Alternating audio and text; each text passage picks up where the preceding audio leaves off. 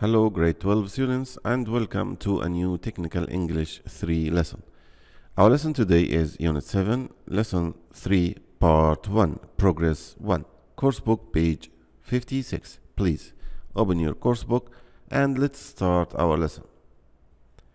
Let's start as usual with the objectives of today's lesson. After studying this lesson, you will be able to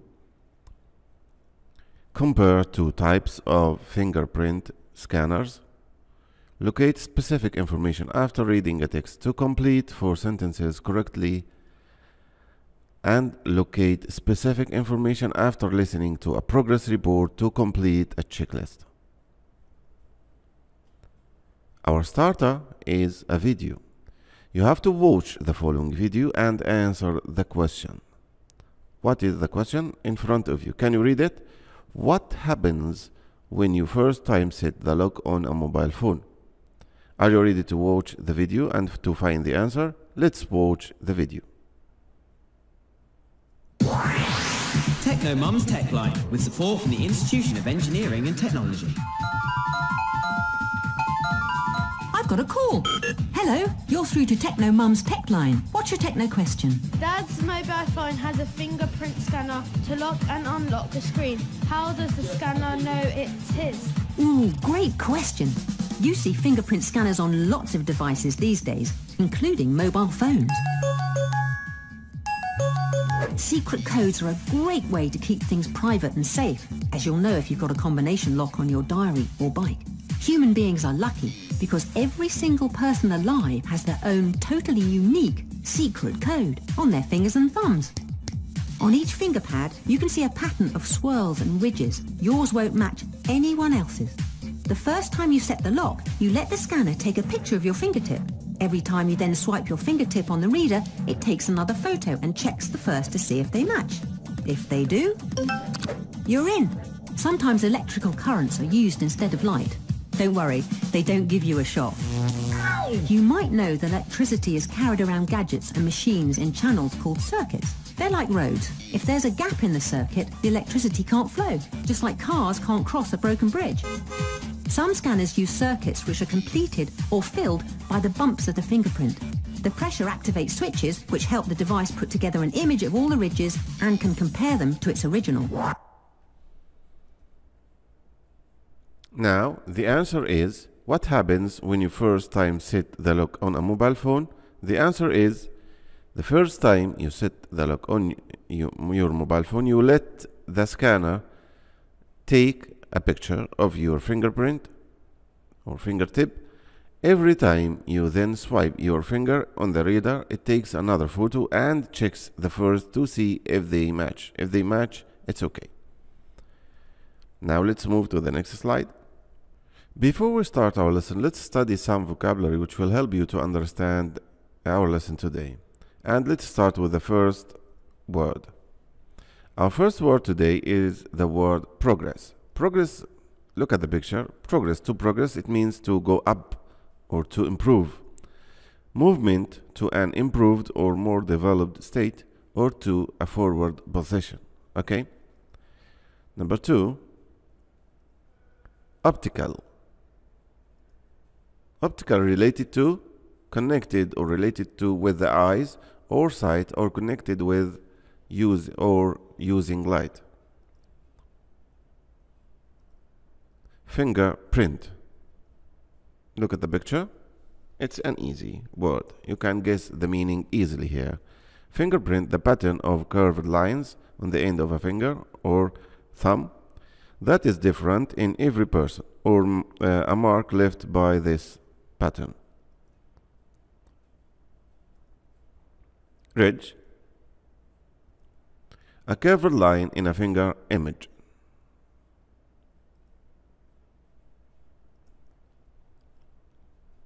Twin, look at the picture. A twin, either of two children born to the same mother on the same occasion.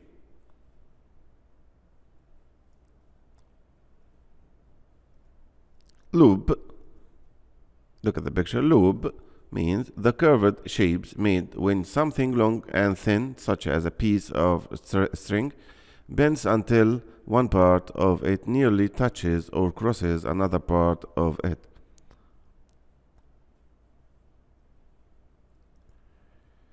Forge. To make an illegal copy of something in order to deceive. To make something illegal. Secure. Secure means to make certain something is protected from danger or risk. Now please open your coursebook, page 56, exercise 1, start here. Let's read the instructions together. Work in pairs. Which of these methods do you think would be more secure and why? There are two main types of fingerprint scanner. Optical scanners take a photograph of the finger. Capacitive fingerprint scanners use sensors to detect the ridges of the finger. What do you think? Which one will be more secure than the other and why? Can you tell the answer? Now let's have a look at suggested answer. And let's read. Capacitive fingerprint scanners are more secure. So we decided that the capacitive fingerprint is more secure than the other one. Why? Because they measure the actual ridges of the finger and need to have an actual finger placed on them. With an optical scanner, someone could, for example, kidnap a bank official, photograph his finger, and make an image of it. The scanner would not be able to distinguish between the image and a real finger. So the capacitive fingerprint scanners are more secure. Now please let's move to exercise number 2. Practice. Practice your speed reading. Look for the information you need on the speed search pages 116, 117. Try to be first to complete these statements. Go back to page 116, 117 and try to find the text and complete the sentences. Page 116, you will find this text, some facts about fingerprints. Try to read this text quickly, and I advise you don't have to understand every single word in the text. Just you can get the main idea of the text and try to complete the 4 sentences. You have 5 minutes, and when you finish, please play the video again to check your answers. Welcome back, my dear students. Now let's check your answers. Number 1. The earliest fingerprints were made in where? Do you know the answer? In what country? In Egypt. Good. About space years ago. How many years ago? 4,000. Good. Number 2. Over space % of people have the loop fingerprint pattern. How many, or what is the percentage? Good. 60%. Good. Identical twins share or don't share the same fingerprints. What do you think? According to the text, excellent. They don't share the same fingerprint. Fingerprint evidence convicted the first criminal in the year. In which year? 1905. Okay. Now let's move to exercise number 3. In exercise number 3, you have to listen to this progress report and complete the checklist in front of you. Write D for job done, I for job in progress, or P for job planned. Okay? Are you ready to listen and write the letters? Let's listen. Unit 7, Recording 22. Good morning, Bob. I'd like to have a chat about your security project.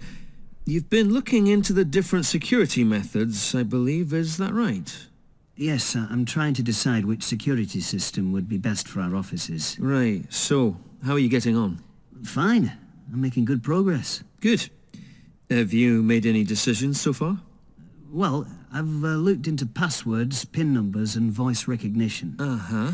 And I've decided not to recommend any of those for various reasons. Right. So, what are you looking at now? Well, right now, I'm looking into different methods of fingerprint scanning. I didn't know there were different methods. Yes, there's optical scanning, which basically takes a photo of the finger, and there's something called capacitive scanning, which uses electrical current and a capacitor. Okay, and what have you come up with? Well, I've decided against optical scanning because it's too easy to forge a fingerprint. I mean, you could place a photograph of a finger onto the scanning plate instead of an actual finger. Oh, dear, yeah, I see what you mean. So, what about the other one, the capacitive scanning?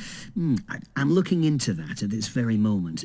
It looks a bit more secure because it measures the actual ridges, not just a picture of ridges. Good. Oh, by the way, what about this new iris scanning technology? A method of scanning the eye? Have you looked into that yet? No, not yet. That's a big research area, so I'm planning to have a look at that next week. Okay, well, I'm glad it's going well. I'll catch up with you next week. Cheers. Now let's check your answers. Passwords, the first item in the checklist. Passwords. D, job done, or I, job in progress, or P, job for planned. Good. D. Number 2, PIN numbers. D, voice recognition. D, fingerprint scanning. Excellent. I, in progress. Optical scanning. Done. D. Capacitive scanning. I. Iris scanning. P. Great. Now, which security systems will Bob not recommend at the end of his research? Can you tell which security systems will Bob not recommend at the end of his research?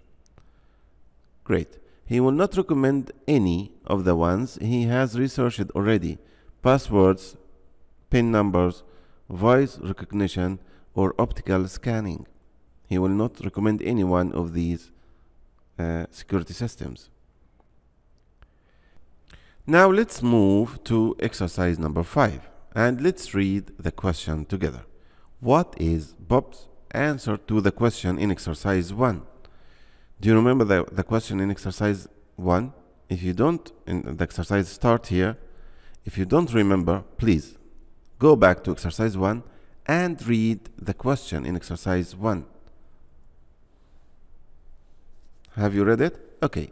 Now, after you listen to the report, the progress report, what is Bob's answer to the question in exercise 1? Great. The capacitive fingerprint scanner is more secure because it measures the actual ridges of the finger. Whereas with optical scanning, it is too easy to forge a fingerprint. For example, by putting a photo of a fingerprint onto the scanner. So the capacitive fingerprint is more secure. Great.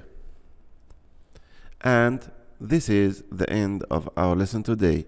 I hope you enjoyed our lesson today. Till we meet again in a new English lesson. Goodbye and good luck.